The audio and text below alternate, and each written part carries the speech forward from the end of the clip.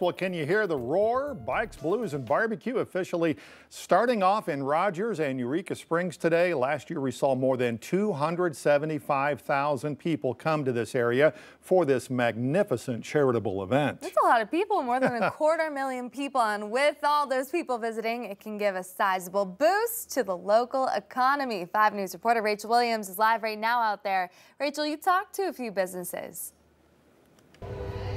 Yeah, Alexandra, I did. Businesses here in downtown Rogers are excited about Bikes, Blues, and Barbecue and the money that comes with it. As you know, a lot of businesses in Rogers were impacted by the tornadoes in May, but they're hoping with so many visitors in town that they can get back on their feet.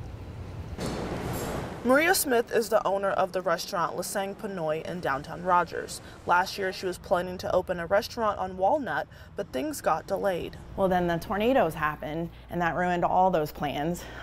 So it's still under repair right now, and it doesn't look like our restaurant will be open until maybe March of next year. In the meantime, the restaurant is at Proof downtown. And this place is designed as an incubator for new restaurant ideas.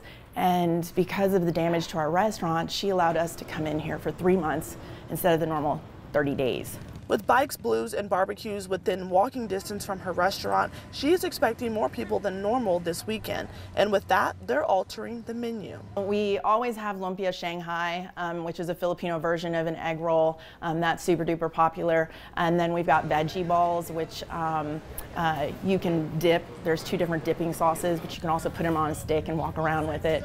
But we also have Ranong Manok, which is a stuffed chicken.